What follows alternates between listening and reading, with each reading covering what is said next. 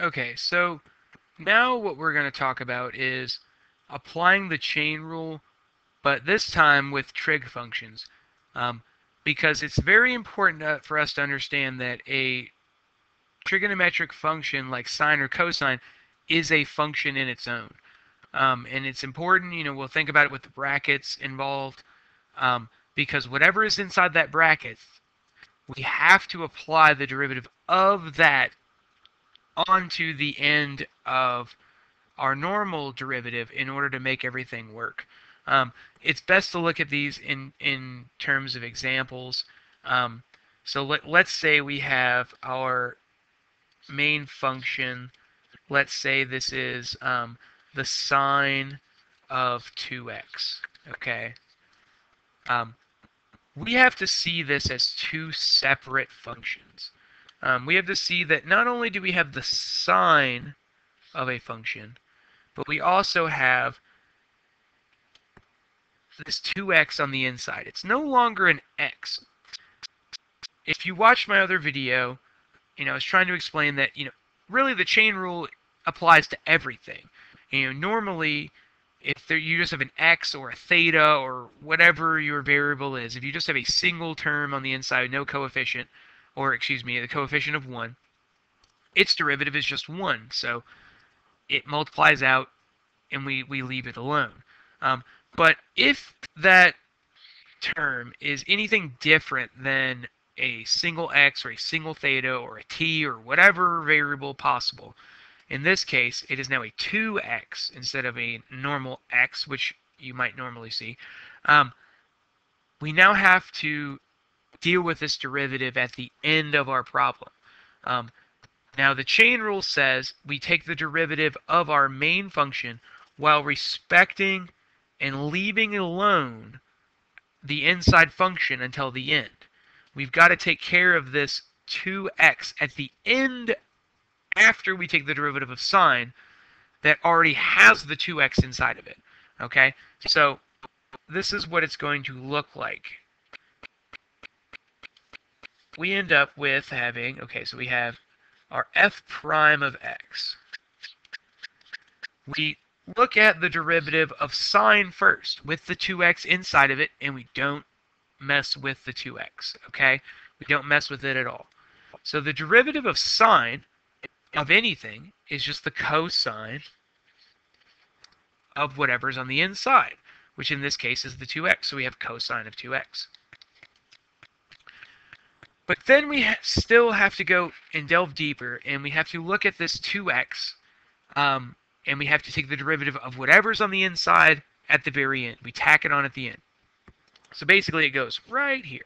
Okay, so what's the derivative of 2x? It's 2. Okay, so when we go forth and simplify this, we end up with 2 times the cosine of 2x. Okay, so it's not just the cosine of 2x, but it's 2 times the cosine of 2x. And it's because of this pesky little 2x that is on the inside of our original sine function. Okay, so it's always about, and the chain rule is always about this, and a lot of people forget. You have to leave this inside function intact, and then you respect it later by tacking on the derivative of that inside function later on. Okay, that's the key to the chain rule, is you respect that 2x by taking the derivative at the end, but you kind of ignore it at first when you take the derivative of the outside function. Okay, now here is, I'm going to do one more example, which I think is very, very important, because a lot of people forget about applying the chain rule to this sort of situation. And so I'm going to skip to the next slide here. If you had a function, f of x equals, so very similar to the last one, sine squared. And I'm just going to switch this up just a little bit, just so I can get rid of, so I just don't have too many 2's involved, because 2's get really weird. Because 2 times 2 is 4, and 2 plus 2 is 4. So I'm going to do 3. Sine squared of 3x. So this is actually 3 functions. And so we need to identify each of these 3 functions before we move on. The furthest inside function here is our 3x. It is the closest thing to x. It's that intimate operator on x. We then move out and say, okay, well, what's the next thing operating on x? Well, that's the sine. The sine function is what's operating on it next. Now, just because of the way I've notated it, and that's the way they notate, or everybody notates most trig functions, is that they add this little squared thing towards on the inside part. But that is actually the last operator. What's really happening here, and I'm going to write this out and I'm going to delete it real quick, is that you're taking this 3x. You're taking 3x, okay? Then what you're doing is you're applying the sine of that 3x. And then you're squaring the whole thing. Okay? Now, just with the way they operate with sine is that they move it on the inside, and so that's why you end up with it looking something like this, the sine squared of 3x. But there's really 3 things happening. You start with your 3x. That's the closest thing happening. Then you move to the sine of 3x, and then you square that sine of 3x. That's what this big function up here is doing. Is you're doing 3 times x, then you're taking the sine of that 3 times x, and then you are squaring that sine of 3 times x. So there's really 3 functions occurring at once. Now, it's important to think in this way because when we go ahead and we take the derivative of this, we now have to respect all 3 functions at once. And you have to deal with them in kind of a linear fashion. So what we do here is we think about the square first. What do we do when we have a function that is squared? Well, we just apply the power rule to it, right? We drop the 2 down and we take 1 away from the exponent. That's what was trained in the power rule. Same thing happens here. But guess what? We not only have another inside function, but another one inside of that. No big deal. No big deal at all, right? We just have to take our time. We've identified our 3 functions. We just move along piece by piece until we have it all done. Then our main work is to simplify everything, okay? So I'm going to erase this stuff. And so you see our color codes here.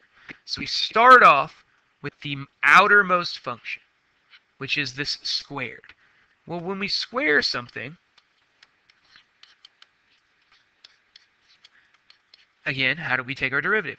We drop that down, right? So we drop the 2 down. We then rewrite our main function, everything intact, everything else intact, okay? So I still have my sine. It was squared, but I have to take 1 away, right? That's what the power rule tells us to do. We take 1 away from it. So now I'm going to erase this. 2 minus 1 becomes a 1, right? Which, when we consider that as an exponent, is nothing. So I'm just going to get rid of that altogether. It's now gone, right? This 2 is now gone. There's an invisible 1 here, but we don't need to write that because 1 is an exponent we don't need to express. I then have 3x. Okay? So that's just the power rule applied to sine squared.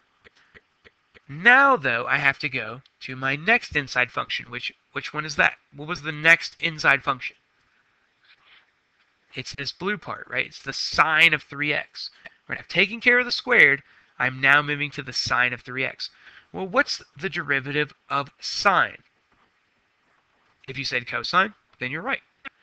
So, but again, because of the chain rule, I have to leave the inside function alone, right? I leave it alone because I'm going to deal with it later.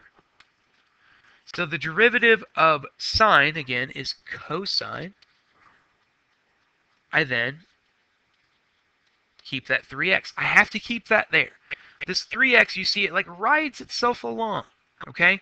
The inside function kind of rides along until it's dealt with at the end. Don't don't change the inside function until you have already gotten to take the derivative of it. Okay, so now I have the cosine of 3x. Well, now I'm ready to deal with this 3x because I've already dealt with the squared function. I've dealt with the inside function. Excuse me. I've dealt with the derivative of sine, which is the cosine of 3x. And now I'm ready to deal with this part here, which I'm just going to go weep over here, right? The derivative of 3x is what? It's 3, right? Hopefully you said that. So the derivative of that is 3. So you can see how all of these things kind of stack up. And you just multiply them down the line. Now, each piece is very important. And we're not done because we have to simplify and make sure everything is nice and clean and whatnot. But really, it's very easy from this point. But you have to take it piece by piece. So the derivative of this the derivative of sine squared of 3x is 2, which comes from this 2, times the sine of 3x, which is here, times the derivative of sine of 3x, which is cosine of 3x, times 3. And you can see color-coded wise where all this stuff comes from. And so when we take the when we simplify all of this, we have 2. We look for something common because we're multiplying, times 3, which gives us 6. We then have the sine of 3x, and we have the cosine of 3x. Now we could simplify this a little bit more. There are trig identities that can help us do that, but at this point, I'm fine with leaving it in these terms. And as you can see, it becomes more complex the more functions involved. But just like everything in math up to a certain point, it's all just little tiny operations that you have to pay attention to. Really, there's no complicated math. I'm not doing any crazy computations. I'm just paying attention to the little details and doing little computational, little computations that help me find my answer. So just make sure when you're doing a problem, look for your x, and then look for the things closest to x. And it's very important to pay attention to brackets. In this case, it's very simple. It's very easy to see. Okay, well, the closest thing to x is this 3. Well, past that, the closest thing is sine. Now, that's sometimes hard to see, but just learn to see that the squared part here is actually being applied to the whole sine of 3x and not just the sine. Okay, it's just the way that they notate it to make sure that we're not taking the squared and applying it to the 3x for whatever reason.